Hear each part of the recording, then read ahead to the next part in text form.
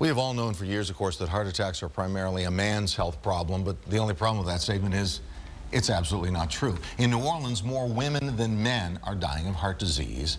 And here to tell us more are Barbara Turner Windhorst, Sarah Brucely, and Jamie Napolitano. Good morning. You're looking great in red here today. Thank you. All from the American Heart Association. I want to start with you, Jamie. Your story is you were diagnosed at a young age with heart disease. Yes, I was diagnosed whenever I was 3 months old with heart disease. Survived past the amount of time that they said that I would, and experienced some complications along the way. I had a heart attack at 19 and just continued to deteriorate until I needed a transplant at 33. 33, and you had a heart transplant. And you had the heart transplant here in New Orleans. I did at Ochsner, yes.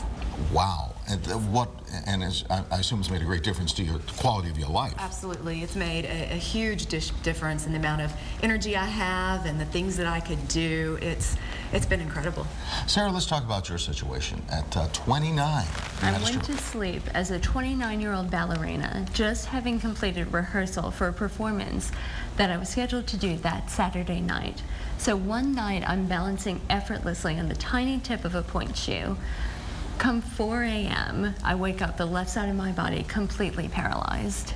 And you had no warnings? I had no warnings. In fact, I'd gone to the doctor that Wednesday, and the doctor's technician told me, "You must have a stress-free life, your blood pressure is so low." And then I wake up that Friday morning a stroke victim, but I'm here today as a stroke survivor. And that's great to see. You all have come back wonderfully. But the point we're trying to make here is that heart disease can be a problem that affects women, young women, and no matter the age. And Barbara, tell us, you're all dressed in red for a reason here. And Well, we are, because tomorrow is actually our luncheon, and beginning at 9 o'clock at the Sheraton on Canal, we are going to have free health screenings for women, for everyone actually, but this is primarily aimed at making women more aware.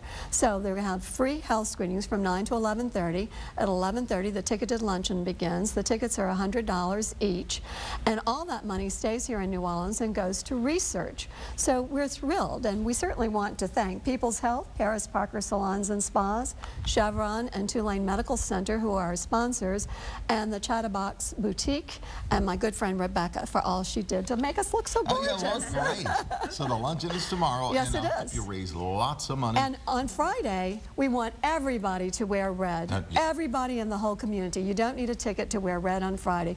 So that people will say, pins on too. Why? Why?